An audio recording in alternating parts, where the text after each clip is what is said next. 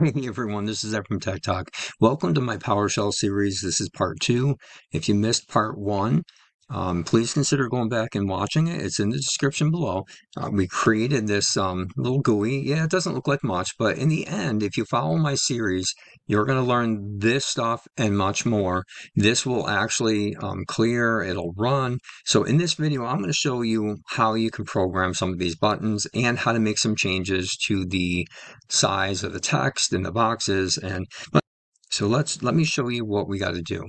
Now, here we have the application that we created last time, and it's not very pretty, but you understand now how to create a form and that add a label, a text box, a run button. Now the run button doesn't work, but we'll get to that. So let's make some changes to make this look a little bit better.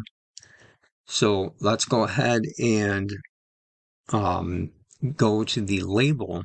So you can change this to anything you want. I'm going to turn this into an uptime application. If you're not going to follow along with what I'm going to do, that's fine. So I'm just going to say find computer, or let's just say find last restart. How's that sound? We'll just call it last restart. And then when we hit play, you'll see that because we have the label auto size to true, it automatically moves it over. So what do we need to do to the text box? The text box is now in the wrong spot, but we're not going to worry about that right at this moment. So let's go ahead and close this. Let's see what we can do about changing the font size. So maybe, you can't see it very well. So let's go here and we're going to go ahead and add $ label. And we're going to do label dot font equals, oops. Boy, I can't type. If you were in the first one, you would know. Can't.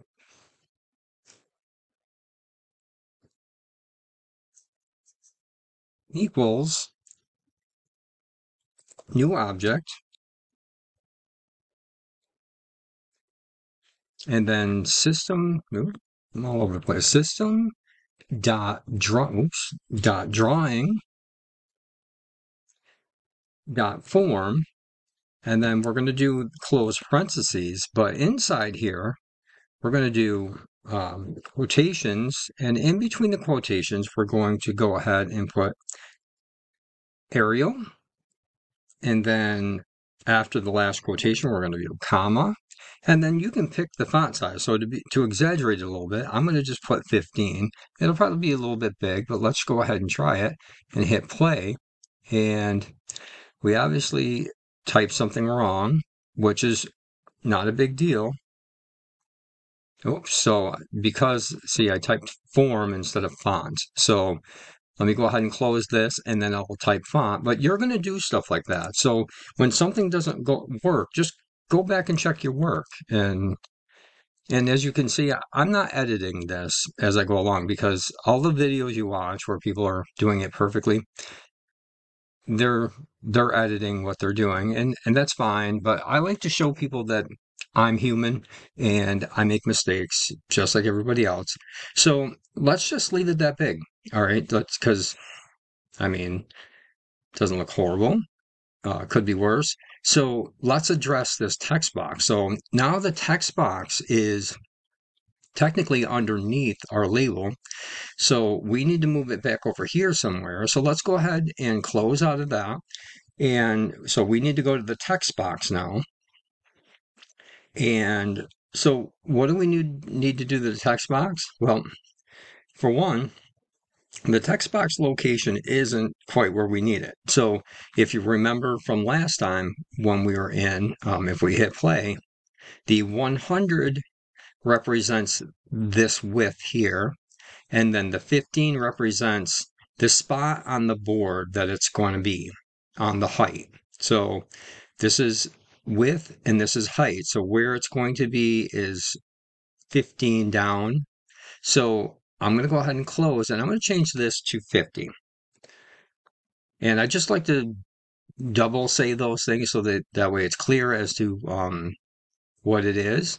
So 150 is not doing us any good. So let me go ahead and change it to, oh, let's do 200 and see what happens. Let's go crazy. All right, 200. Yep, that's the location. So we're going to go close and we're going to go 250. Let's see what happens. Wow, there we are. Boom, 250. And 250 is not horrible, but now we have an issue where, and like I said, this is just for fun. So, and this is to give you an idea how you can change these things on your own. You can make these as big or as small as you want to. So here we have a little bit of an issue because it looks kind of wonky, but unfortunately the text box doesn't really give you a height or width option. So in order to change the text box height, we have to change the text box multi-line properties. We're going to go ahead and do the usual $ text box. Did we keep it running? We did. So we just got to make sure we close it. Otherwise, it won't let you do the automatic drop down $ text box dot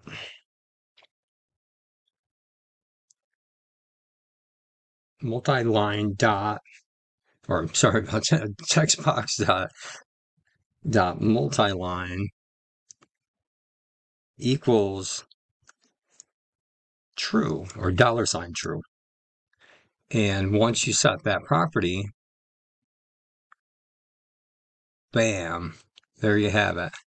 It's terrible. So now you know why that happened is because now that the multi-line is set to true, this number 2 over here is actually taking over. So the text box dot size equals 200, comma 2 really wasn't doing anything for the 2. It was doing something for the 200, but it wasn't doing anything for the 2. You could have just as well put 0 there and it would have done nothing for there.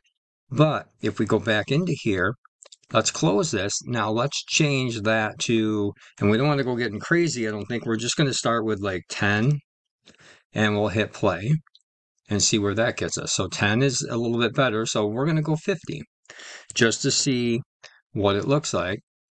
And 50 is a little bit big, but like I said, this is something that you have to play around with and find something that works for you. And 27's all right. Well,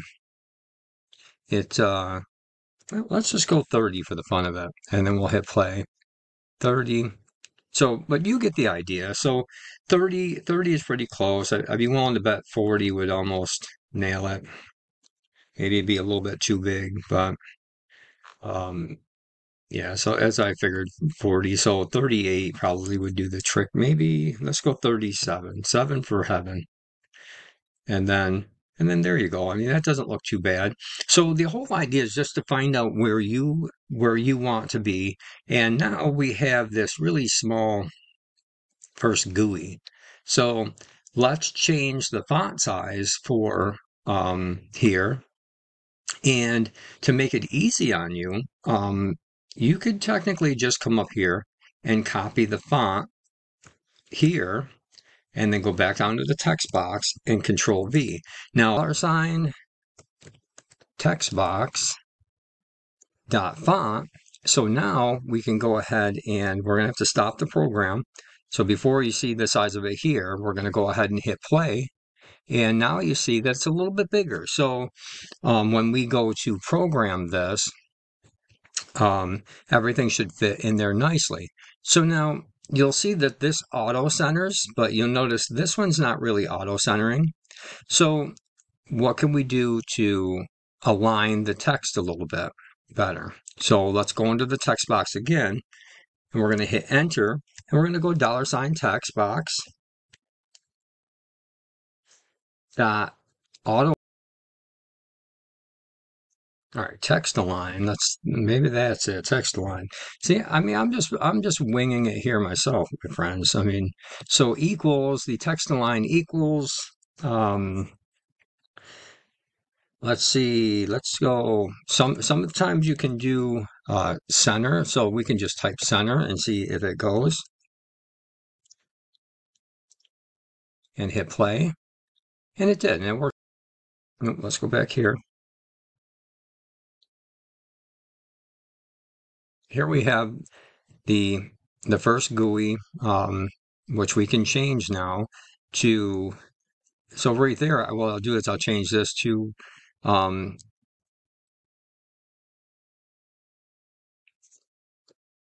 last reboot time, and then we'll hit play. And so find last restart, and like I said, you can change all of this any way you want. This is just giving you an idea what you can do. So now I'll show you a color, all the different colors that you can possibly use. So if you go online, and I'll give you the link below, there is.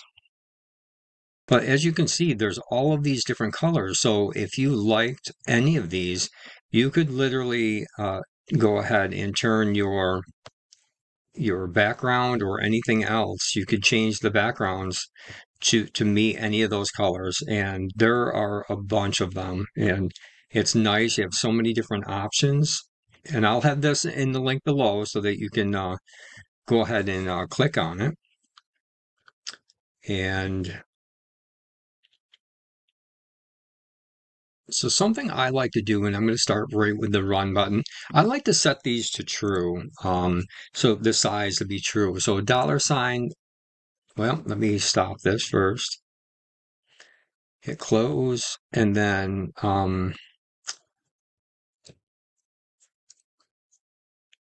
$sign button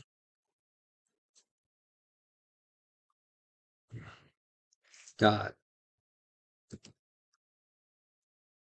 auto size equals $sign true,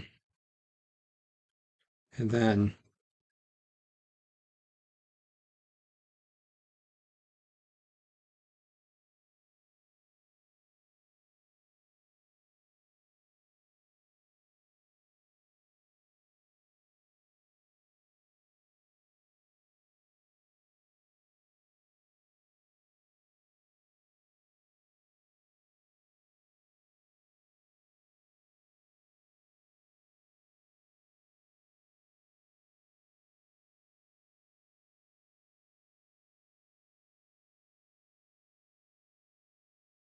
all right. So as you can see, nothing happened.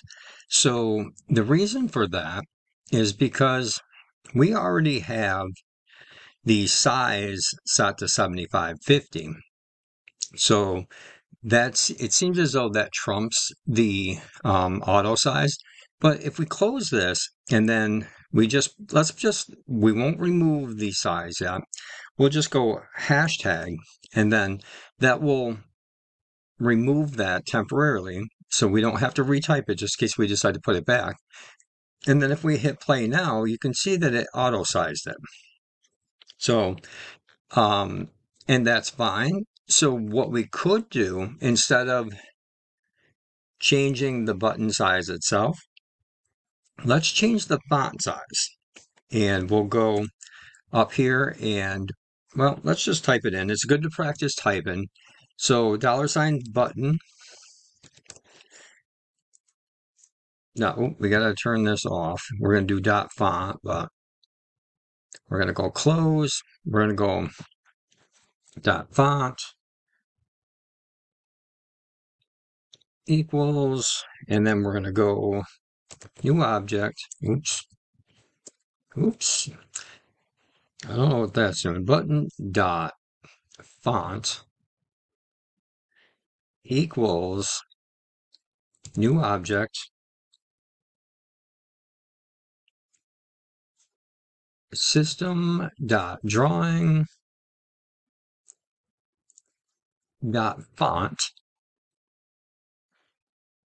and then we'll close this.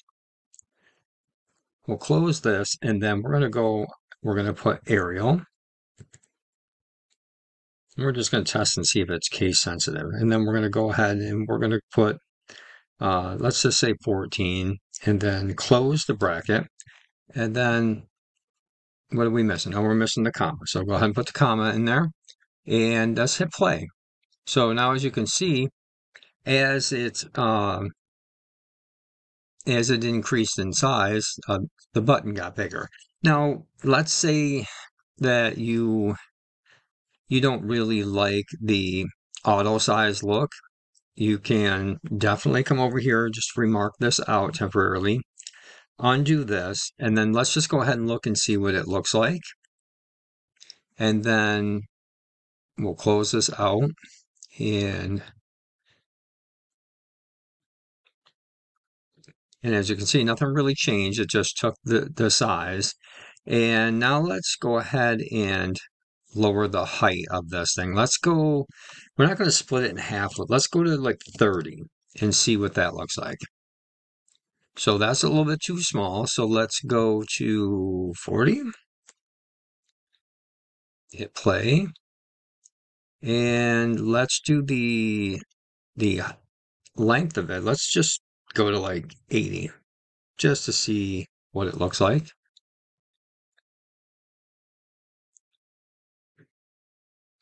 And I'm just going to go, let's just go 90.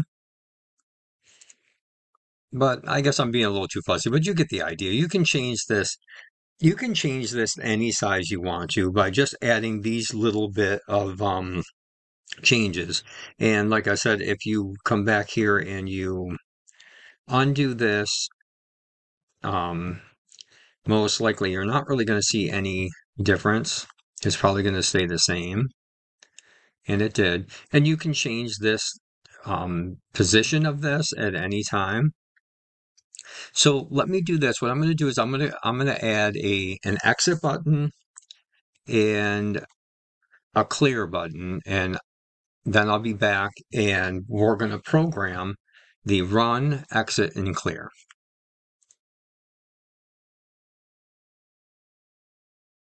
All right, so as you can see, I added 3 more buttons. They're not perfect by any stretch of the means, but I just added them so that I can show you how to program an exit button, a clear button, and then I'll go ahead and show you how to run and find the actual last reboot time of your computer. Okay, so the first thing we need to do is go to the top, and I like to go ahead and put it right up at the beginning of the document. And I usually just put a bunch of these things here, and I'll say these are click events. And I'll put all the click events underneath here. And the first one we're going to do is we're going to do the exit button. So so I believe I named it exit button. So down here, you'll notice I named the button. I created all these buttons, exit button. And what I'm going to do is, and they're all the same thing. And I just copied and pasted, and I renamed the button, and I renamed the variable. So I'm going to go up here and say exit button, $ exit button. Well, let me stop this first. And we'll go $ exit button underscore click equals open and close bracket. And basically, you're going to put something between that. And actually, I forgot, we're actually going to go ahead and put the brackets here. So inside these brackets, we're going to call the exit button. So we're going to go $, actually, we're going to call the form dot close, and then just close the bracket. And And that's it. That's all we're going to do there. So now, in order for us to actually get this to work, because if we hit play right now, we're going to go ahead and hit play and hit exit, nothing's going to happen. So what we need to do is come down here where the exit button is.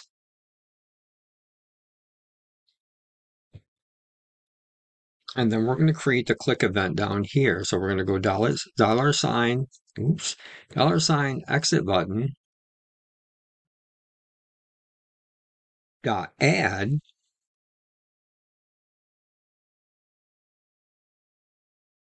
underscore click,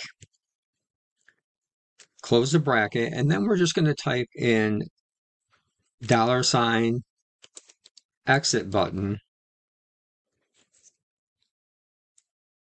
underscore click, and then close the bracket. Now let's go ahead and hit play and see what happens. And then let's hit exit. And all right, so let's go ahead and program the clear button. So the clear button, we can go up here, and in here we're just going to go ahead and we'll create the same type of button click. So we're going to go up here and we're going to go below this, and then we're going to create our little hashtag so that we know, well, we can just do a single hashtag, and then we'll say clear click or clear button click, whatever you want to name it. We can do the same up here if you want.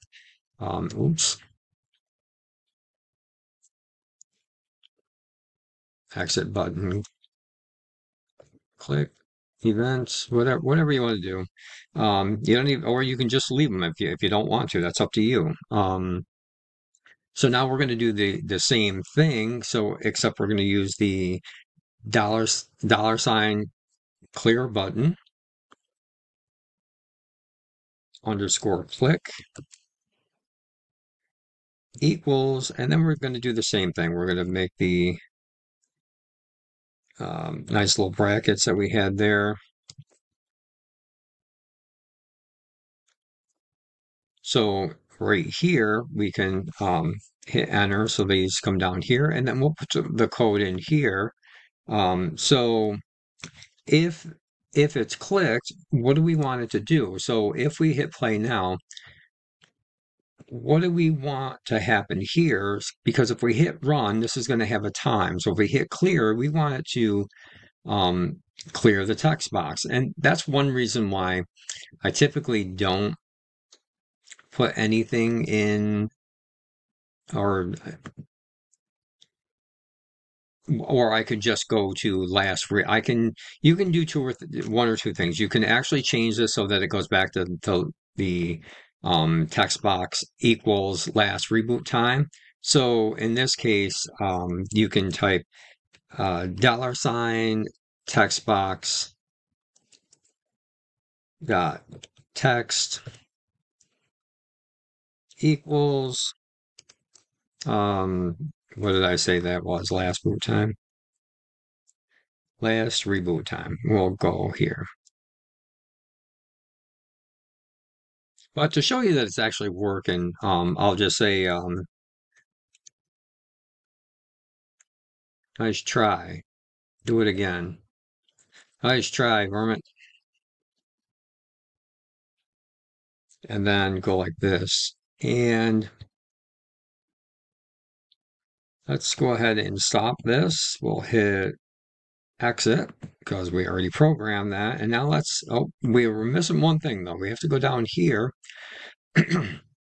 and we have to reference this clear button underscore click.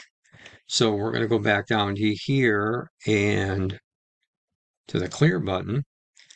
And we're going to do similar to what we did down here for the form control, or for the exit button. We're going to go $sign clear button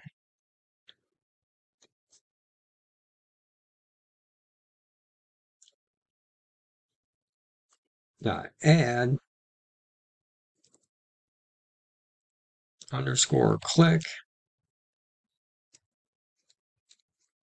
and then we're going to go $, $,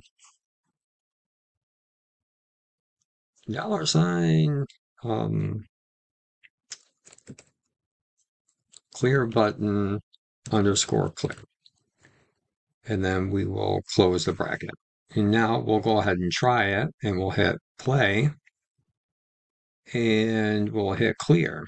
Nice try. Do it again. So as you can see, now if I had I not put nice try, do it again, you wouldn't have known it was working. It just wouldn't have done anything. So of course, if this was working and the run button was already set, and you hit run and it pulled the time, then you would have been good to go. But so what I'm going to do is I'm going to hit exit, and now I'm going to show you how you can pull the time from a computer. And now you got the fundamentals where you can go ahead and just practice messing around with forms. So let me go ahead and show you how to find the uptime of your local computer.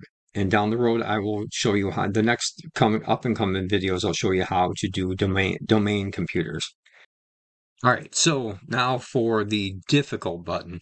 Now, typically, I wouldn't do this in a beginner tutorial. But because you were so patient and you made it this far, and this might be something you're actually looking for. So what we're going to do is we're going to go into the button click event again, and we're going to do a hashtag, and we're going to do the run button or the run click event. And here we're going to go ahead, $run button underscore click, and then we're going to do the brackets again. And then what I do is just click in between here. Oh, we forgot the equals. Oops. Equals, and then go ahead and hit a few spaces between here. Leave yourself some room, because what we're going to do is we're going to add a line of code that's a little bit bigger than what we've been doing. The first thing we need to do is set a variable or a container to hold it. So we'll call it $last boot.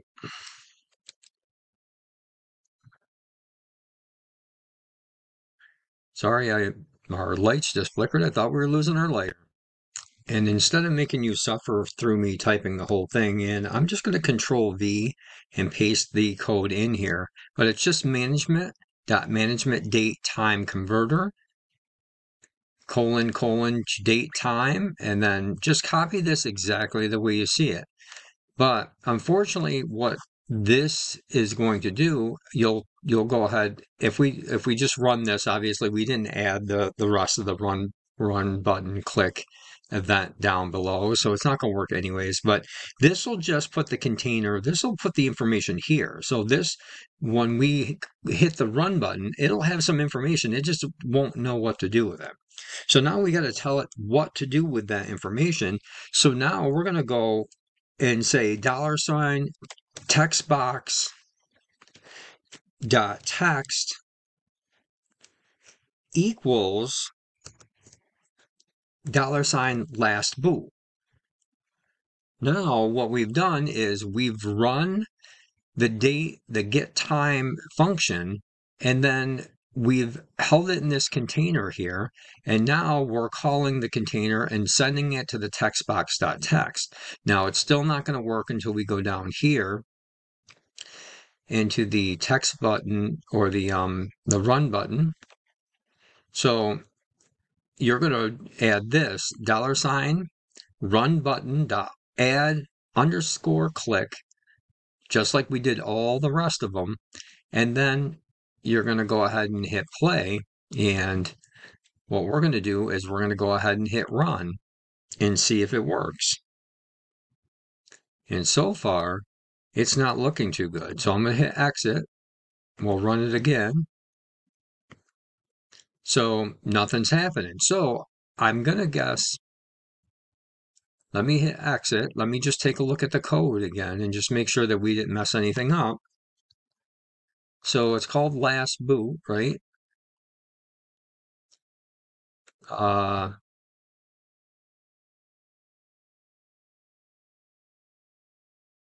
yeah, I think so. Textbox.boot. It's,